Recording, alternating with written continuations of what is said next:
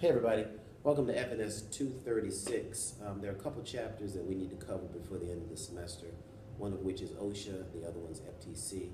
I wanted to take an opportunity, since we're not meeting this week because of the holiday, to get at least one of those done via video lecture for you. So hopefully I can be as eloquent as Professor Jones is when she does these for you. Bear with me, haven't done one before, so if it's a little choppy or if you can't read my handwriting, it'll be just like regular class. Anyway, let's talk first about OSHA. What does OSHA stand for? The Occupational Safety and Health Administration, which is a watchdog group that oversees employers making sure that they provide safe working environments for employees. For example, this is a classroom at TCC. Well, classroom's probably a bad example. We have a prep room down the hall, and there are certain things that we have to do in that preparation room to make sure it's safe for not only you, the student, but as well as the employee who is teaching the lab. So we have to provide things like gowns and gloves and those sorts of things that are required, just like a normal funeral home would have to do for their employees. I couldn't very well send you into a preparation room to embalm and not give you gloves that fit, not give you a mask, not give you shoe covers and a gown to make sure that you don't get blood and body fluids on you.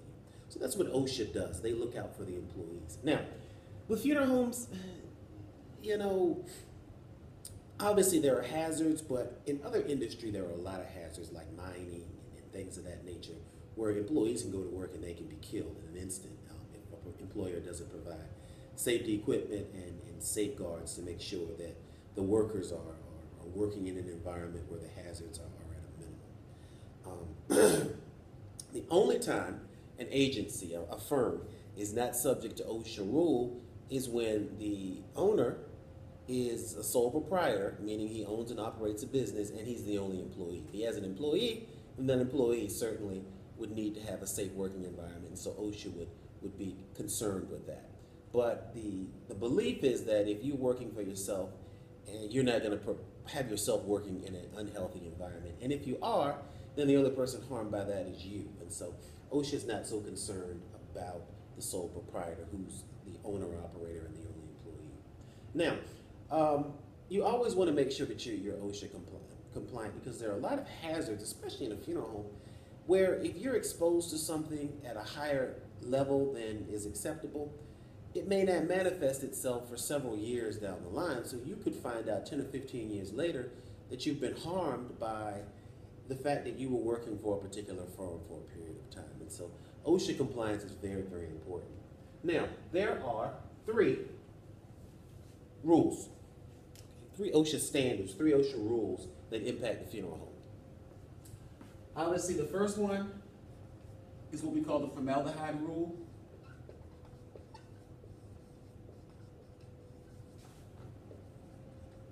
And what I'll do typically is I'll abbreviate that when you get into embalming and we cover that topics that deal with formaldehyde. We'll always abbreviate it. We call it HCHO, which will stand for formaldehyde. Number two, because the dead human remains sometimes harbor bacteria and pathogens that you don't necessarily want to come in contact with without a barrier between them and you, OSHA has a rule that we call the biohazard rule.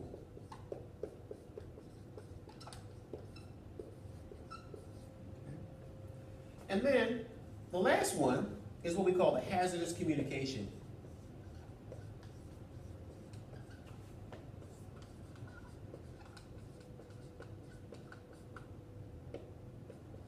Hazardous communication simply means that if there's something that can cause harm to a person, we need to communicate that hazard to you. For example, if you are working in an area where there are flammable liquids behind a particular door, OSHA is going to require that there be a sign on the door that says no smoking, flammable liquids or flammable materials or combustible materials inside. It's just common sense that if you've got something that could hurt someone, that you communicate that hazard to them. So, that being said, let's look first to the formaldehyde rule, because it's probably the longest and most complex of the OSHA rules.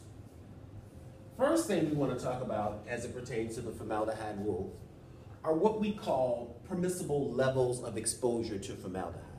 Formaldehyde has been known to be what we call a carcinogen, meaning that if you're exposed to it for a long period of time at elevated levels, it could potentially cause cancer for you, different types of cancer. And so OSHA has these levels that have been studied over the years and developed, whereby if you're exposed to less than this for this amount of time, then the likelihood of you becoming ill by virtue of your exposure is very low. And so, first one we have is what's called a permissible exposure limit, or PEL. The PEL for formaldehyde is that you should be exposed to no more than 0.75 parts per million of formaldehyde to oxygen for an 8-hour period. What does that mean? That means that if you're working in an environment, an embalming environment, if you will, and you're in a preparation room as an embalmer, then we should test the levels periodically to make sure that the level of formaldehyde in the room doesn't exceed 75 parts per million of formaldehyde to 1 million parts of air during that 8-hour period. Okay. So, now, this is where it gets a little bit complex. This 8 hours. Okay. Nobody embalms for 8 hours straight. It just doesn't happen. Either one or two things are going to happen. You're going to run out of work, meaning that you're going to complete all of the tasks for a particular day. You're going to stop to take breaks to go eat lunch, to use the bathroom, to get a cup of coffee. You're going to have other tasks that you do during the day. So one standing in a preparation room over an embalming table for 8 hours while someone, I guess, hypothetically slides more bodies on and takes one off and puts another one on, and you just continuously embalm, it just doesn't happen. And so in order to evaluate and determine what the exposure is over an 8-hour period, since no one's going to be in a room for 8 hours, OSHA uses what's called a time-weighted average. And a time-weighted average is simply a way of equating the amount of time that you spent in the preparation room embalming to what your exposure would have been over an 8-hour period. So, for example, if a worker comes in and they start to embalm at 8 a.m.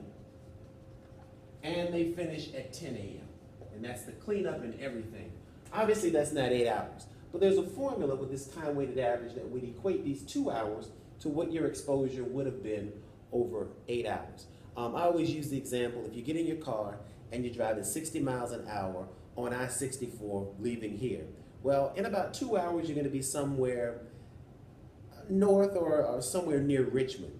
But if you drive for 8 hours, you likely will be somewhere near, I don't know, St. Louis. I guess I-64 will run down that way. So the time-weighted average is a way of getting a snapshot of the amount of time that you spent embalming and equating it to what it would have been if you had continued embalming for that period of time. Next limit OSHA looks at is the short-term exposure limit. Because for a shorter period of time, you can be exposed to more formaldehyde, OSHA also wants to know what the short-term exposure limit is. And they've set that limit at 2 parts per million over a 15-minute period. Now is probably a good time to explain how testing is done. When you do these tests, what happens is you order a test kit from your chemical company, and you'll order 2 of them. And most of the time when I do it, I order 3 just in case I make an error. And what we do is get dressed to embalm, and we take this badge and we uncover it because it's going to be in plastic and it's going to have a little thing on it that is the formaldehyde sensor that's covered, and you clip it on. That's when you start embalming. Okay. So we're going to document the time that we start. Again, we had that 8 o'clock example a moment ago, and we're going to document when we stop. We take that thing and we seal it back into a cellophane package or into a Ziploc bag that's generally enclosed, and we send it off to the company. Company's going to look at the amount, they're going to measure the amount of formaldehyde that was absorbed by this thing over the time period, apply that time-weighted average, and then they're going to send you a nice printout that tells you what your exposure limit would have been for an 8-hour period. Likewise, you're going to do a short-term test as well. Most of the time, people do them at the same time. We'll document when we stop. We carry this one on for as long as the operation takes, and the short-term one, we test for 15 minutes. We set an alarm clock or what have you to go off, and we know that it's time to take the short-term exposure limit badge off and put it in the Ziploc bag and send it. Now, So we've got a permissible exposure limit, which is our long term. We've got a short-term exposure limit, which is our shorter term. And we also know what the time-weighted average is. Now, a couple of scenarios are going to happen. When you get your test back, either you're going to be above 0.75, you're going to be at 0.75, or you're going to be below 0.75. Okay. What does that mean? Well, if you're below 0.75, then generally no action is required. If you're above 0.75, then we need to show some efforts to reduce this formaldehyde exposure in the room, because if someone is above 0.75 or at 0.75, then that means that there's more vapor, there's more formaldehyde in the room than is permissible for one to work in this environment for a number of years and not get sick. Okay. Now, because this 0.75 is so very important, OSHA has also established what we call action level. What is an action level? Well, an action level works a lot of times like your grades. During a regular semester, when I give a midterm exam, I'll send you a nice email that'll say, hey, grades are available. This is where you are. And that's kind of a thing to let you know, hey, if you're way above 77%, which is a passing grade, then you're fine. If you're at 77%, then you probably need to take some action to make sure that you at least maintain that or boost your grade. And if you're below 77%, then you definitely need to take action. Same thing here. The action level for formaldehyde is set at 0.5 parts per million for an 8-hour period. Okay. Now, notice that the action level is below the permissible exposure limit, which will tell a person who's testing, a manager, a owner, that, hey, I recognize that I need to be below 0.75. But in being below 0.75, if I am at 0.50, then I probably need to take action to make sure that I don't get above that. I rented a car one time that had this speed limit sensor on it. And every time you got above 55 or 60 or whatever it was set at, it would start to vibrate. Well, it's annoying, but the fact of the matter is, if you've got something that lets you know before you speed that you're about to speed, then the likelihood of you speeding is a lot less. Same principle here. If you've got an action level that tells you, hey, you're not at the permissible exposure limit yet, but you're approaching it, so let's do something to reduce it now, as opposed to waiting until you get above, because if you get above, then it could be to the detriment of the employees that work for you. So we've got our permissible exposure limit, we know what a short-term exposure limit, and we know that our action level is at 0.5 parts per million. Now, again, let's go back to these scenarios as to what could happen as a result of testing. Now, we definitely don't want to be above 0.75. We also don't want to be above 0.5, okay, because this is that action level. Okay. So what happens is, either we're here, which means we definitely need to do something, or we're here, which also means we definitely need to do something, or we're here, which means that, hey, we haven't gotten there yet, but OSHA is going to require that we do something, or we're here, or we're below here. This is the golden place we want to be, which is below the action level, obviously below the permissible exposure limit. In any of these areas here, we need to take some action to make sure that we get our levels down. What are those actions that we can take? Well, number one, we could evaluate the types of chemicals that we're using. Okay, we could be using chemicals that are too strong. There are a lot of products on the market now that are advertised as lower exposure, meaning that they have less formaldehyde.